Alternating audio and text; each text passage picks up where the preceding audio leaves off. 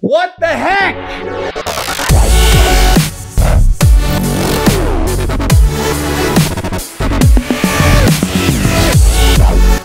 All right, guys, here we go. What the heck Wednesday? I want to share with you guys the biggest what the heck. And here it is. The what the heck comes from New York City. Goldman Sachs has lent out about $10 billion in credit to Apple customers so far, according to its recent regulatory finding.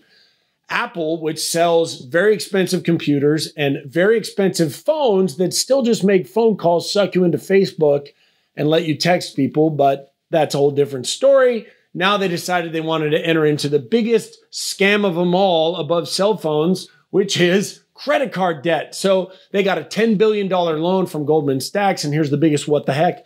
The people that got these credit cards in the very first month issued $768 million in debt. Let me tell you this, friend.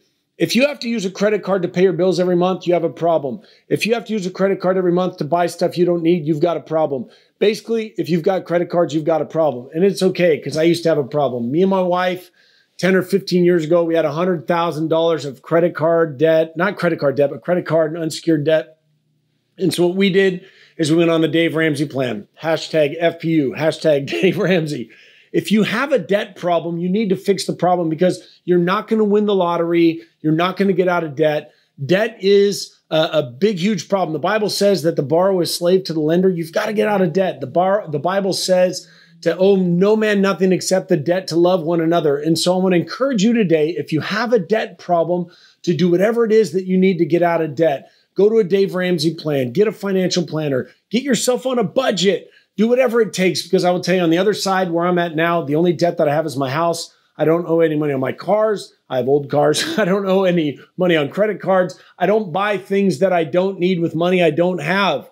And what's interesting now is, now that I've actually out of debt, you don't buy stuff as much because you know how much cash is worth. So my what the heck is, what are you doing to the world, Apple? The second what the heck is, what are you doing being in debt? And I want to encourage you to do whatever you need to do to get out of debt. Google Dave Ramsey, find a class near you. Our church will be doing one in January, but get out of debt. I love you. Get out of debt. Have a great Wednesday. Bye.